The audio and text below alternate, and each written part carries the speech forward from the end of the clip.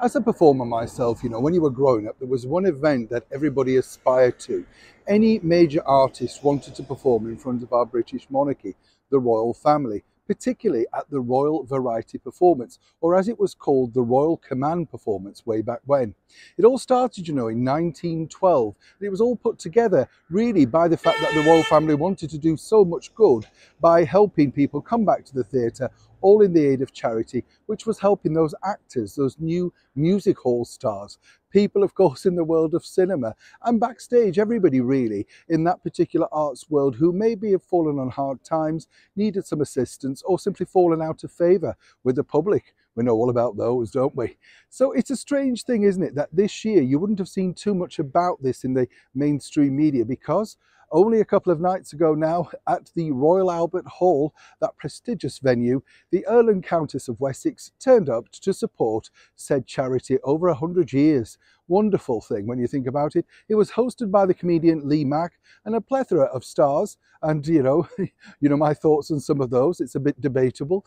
Gave up their time though for free and entertained the vast paying crowd, which has created a lot of money for this year's charity. It's interesting to note though that it's screened on the commercial channel ITV. And normally, when I was sort of growing up, it used to alternate between the BBC one year and ITV another. And the reason being is that they both got a fair share of what they considered this prestigious event. It was a ratings hit and people, as I say, wanted to be associated with it.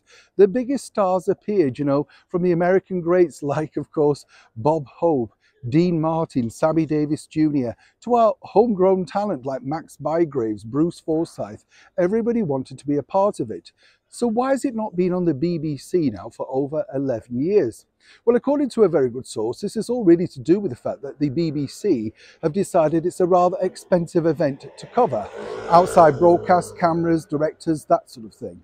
Now, it's a bit confusing, isn't it? Because the BBC are willingly shelling out millions for the likes of Claudia Winkleman and, of course, the sports presenter Gary Lineker. So it doesn't really hold fire. So for the last 11 years, it's been, of course, given a slot, which is nice, on the ITV commercial channel, but doesn't necessarily rate as well, because obviously we have those rather annoying commercials in between it, so people do lose interest. Also, this used to be screened on a very prestigious evening, Saturday or Sunday night, in a prime time slot. In the last couple of years, it's been put on midweek, and it's hardly been given any publicity at all. So seemingly, Britain's premier broadcasting corporation, the BBC, don't necessarily think this is a charity worth supporting. All the while, they're more than happy, of course, to put their people to front their own favourite charities, like Children in Need, which makes a lot of money, not just for them, but of course for the charities associated. If I were the people behind the Royal Variety Performance, I would ask, where is the support of Britain's premier channel, the BBC? If they're willing to pay out, as I say, millions of pounds to others, why not go to support some of the wonderful people that may have fallen on hard times, but have entertained us for so many years?